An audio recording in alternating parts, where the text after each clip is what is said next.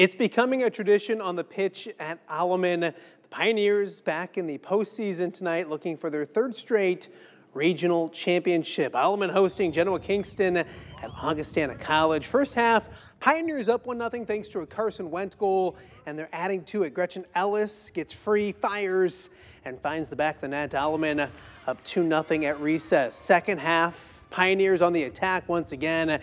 It is Ellis again with her second goal of the night as she finds the corner. Pioneers up 3-0. The Alleman offense would stay red hot in this one. Eliza Kramer beats her defender, squeezes it into the upper corner. The senior would score twice on the evening. Alleman cruises in this one, 7-0 your final score. The Pioneers back to back regional champs. It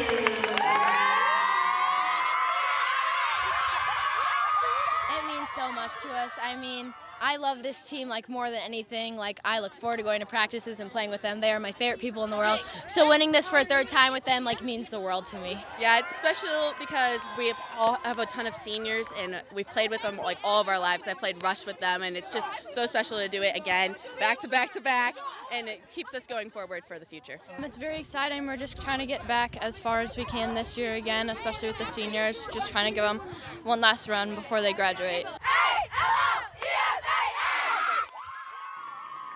Alleman will look for a sectional championship coming up next week.